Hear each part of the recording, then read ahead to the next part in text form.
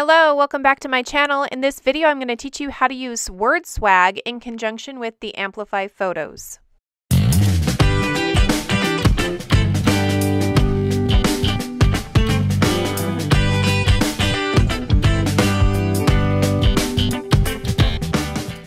Wordswag is one of my all-time favorite apps to use because it's so simple and easy. So you log in and click on your library to pull up any of the pictures you've saved through Amplify, and I have just a few in my favorites. I like to favorite the ones that I'm going to edit. I'm using the square because this is for Instagram, and you go in, add in your text, double tap it so that you can edit it.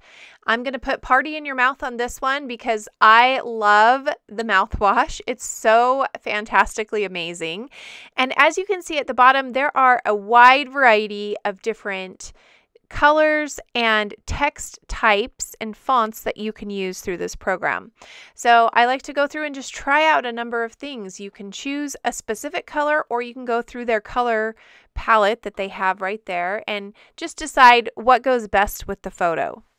So I decided on a red because it pops and it's easy for you guys to see as I do this video for you. And as you click through and decide which one and try out the different text types that there are, you can move them around just with your finger.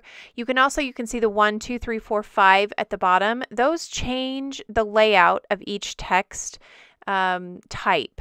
And so for most of them, there are about 5 different text types that you can use. One of the features is you can click the auto line breaks on or off. When it's on, then it automatically will break it up and change the layout. So in theory, there's actually 10 different types per text style that you go through, whether or not you have that toggled on or off. I personally typically like to have it on so that the words rearrange in a straight line or in multiple lines, and I can see the variety. When they tend to just all be on one line, it tends to be a lot more similar with each one of the different features through the text styles. I'm going to speed this up so that you can see a variety of different styles that there are to kind of sort through. And while we're watching that, I also want to talk about why it's so important to edit each photo. Now, on Facebook and Instagram, they see a photo, and if it is in multiple places, they tend to bury it in the feed. So one of the things that you can do if you're not interested in like coming up with a saying to go with it is just put your name on the photo.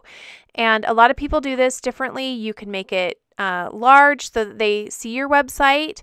You can also shrink it down smaller and just put it in the bottom corner. That tends to be what I do with a lot of our photos. Also notice that some people will shrink it down small and make it a very light color like white and put it somewhere on the product, whether it be on the oil bottle top lid or just the side of it. And that's it. You click save, and it magically goes into processing mode and saves directly to your phone that you can then upload straight from there.